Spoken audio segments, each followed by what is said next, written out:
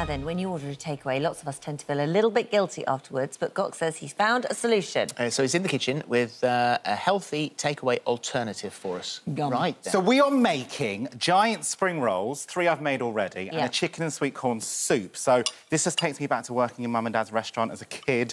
We'd serve thousands of these dishes every single year, and they're super, super simple. So we're going to start with the spring rolls first. So I've got here the spring roll filling. You do it in 2 different stages. I've fried off some spring onions, some carrots, some garlic and some water chestnuts, and that's in this pan. It's all sautéed for about 6-7 minutes, and now I'm going to add in a load of bean sprouts into that. And you're basically just going to let that sit and sweat for about 10 minutes. We're going to add in some tiny seasoning. We're going to put in some oyster sauce. We are going to put in some soy sauce. And we are going to put in some fish sauce. Now, if you want to do this vegetarian, just knock out the fish stuff, absolutely fine. Yep. We would normally put in either minced pork or minced chicken or prawns, but this is a vegetable version. It's a good base. Exactly. So that all fries down. Once that's then all fried down, you get this. It's so good, isn't it? You let it go cold, and then you squeeze out the juice in the sink, using your hands, obviously washing them first, because you don't want to put wet product into your pancakes. So basically, these are our skins for our gorgeous spring rolls. And you can buy them in Chinese supermarkets or get them online. And what you do is you separate them, and I'm going to use 2.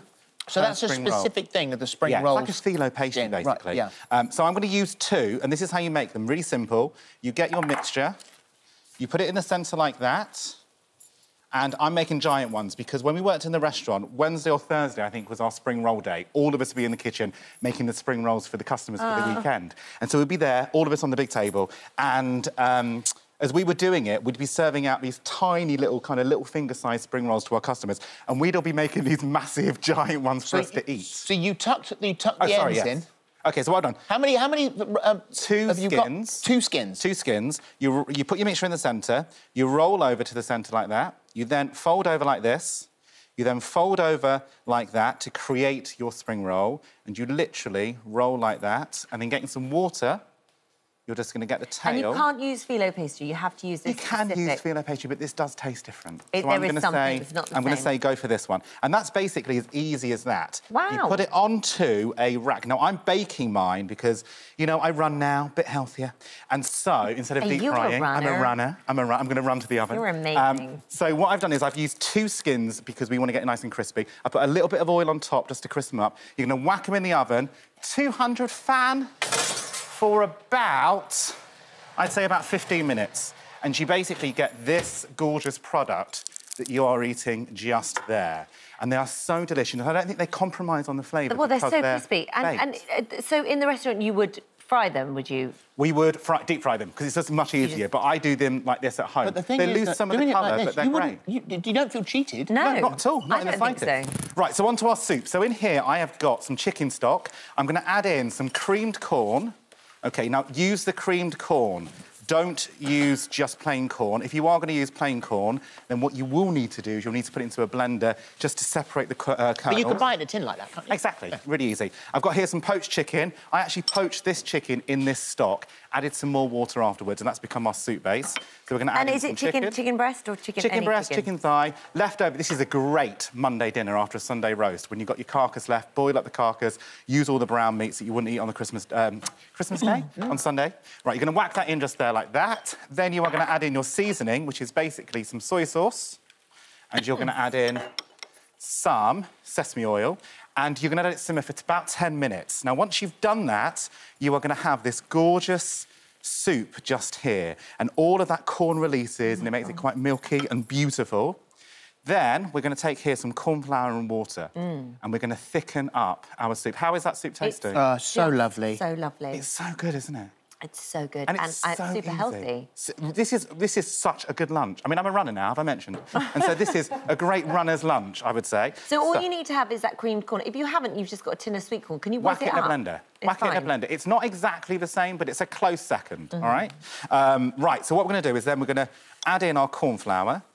We're going to stir it through, and we're going to thicken it. Now, you take it as thick as you want. I actually like my soups very thick, but you take it as thick as you want. And this is an instant. Just happens straight away. Right, we're in. And look at that now. Also, the corn flour adds a gloss to that soup as well, which is so beautiful. Then, once you've done that, whisked egg. I can't say that. Whisked. You're saying Wished. Wished? Okay. No, that's Scottish. Mashed up egg.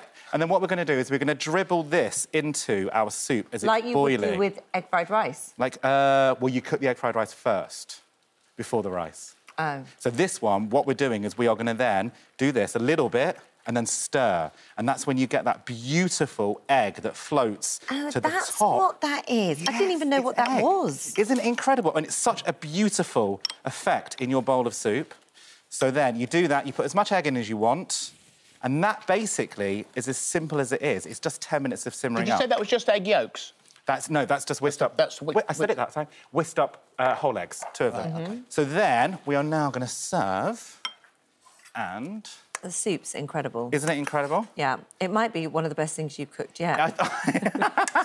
I think this is one of the best things, because this is proper, hearty Asian food. This reminds me so much of my family. Well, last time you made a soup, it was the noodle soup, which was amazing, and I cook it at least 2 times a week, like, not even joking. So this can be... Do you know what? And you should definitely give this one a go. I add some chicken on top. If I've got guests coming over, and then I add some spring onions, and then I add in a little bit more sesame oil on top, and then I get one of these gorgeous giant spring rolls, slice it in half like that, and I serve it like that for my guests, and it really genuinely is such a simple dish, packed full of flavour, guilt-free, which means I'm going to have my 14th spring roll of today, because I've been cooking, I've been eating them in the Can you dip these in anything? Sorry? Like, what would you dip these in?